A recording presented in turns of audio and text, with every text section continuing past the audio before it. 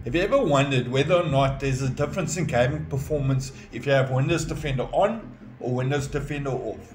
Well, let's find out. So sit down, strap in, let's go. Right guys, as mentioned in the intro, a bit of fun today. I'm going to be testing gaming performance with Windows Defender on versus gaming performance with Windows Defender off. So unless you have an iGPU, I don't really think Windows Defender is really going to affect your gaming performance in terms of average FPS or 1% lows. But let's find out anyway. So guys, before I get to my results, please, if you're not subscribed, please consider subscribing if you find this content helpful. To those of you that are subscribed to my channel, please just make sure that all notifications are on so that you are notified when I drop a new video. Really will help me with the algorithm. While you're at it, hit that like button, comment on the video and share the video. And then for those of you new to the channel, I have all my benchmarks in video control panel related in the NVIDIA control panel section over here.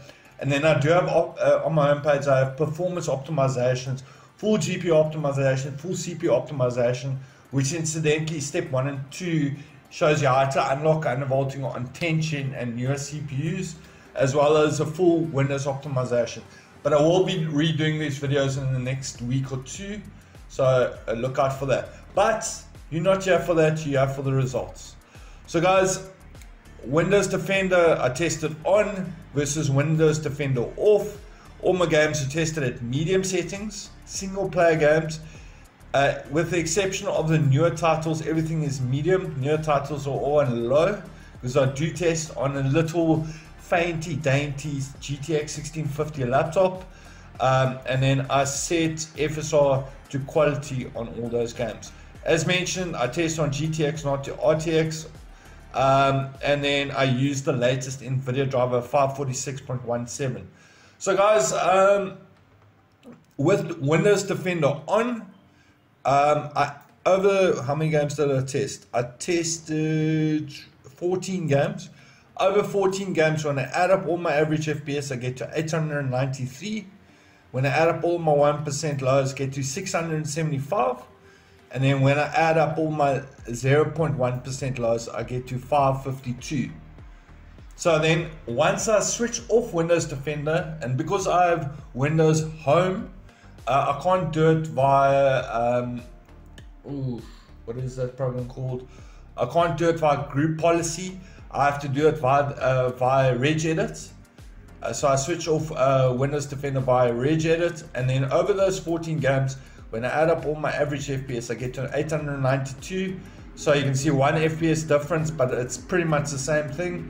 When I add up all my 1% lows, I get to 675. So exactly the same with Windows Defender on and Windows Defender off. The only place where there's a difference is when I add up all the 0.1% lows, I get to 572 over those 14 games. So you can see it's 20 FPS higher over 14 games, the 0.1% lows with Windows Defender off. So Windows Defender doesn't affect performance except for your 0.1% lows. So those are your little microstatus. It's not a lot at that. Obviously your computer is going to be a lot safer with Windows Defender on. You might want to consider maybe switching off Windows Defender if you're gaming on an iGPU. But in 2023, I really don't think you should be gaming on the iGPU.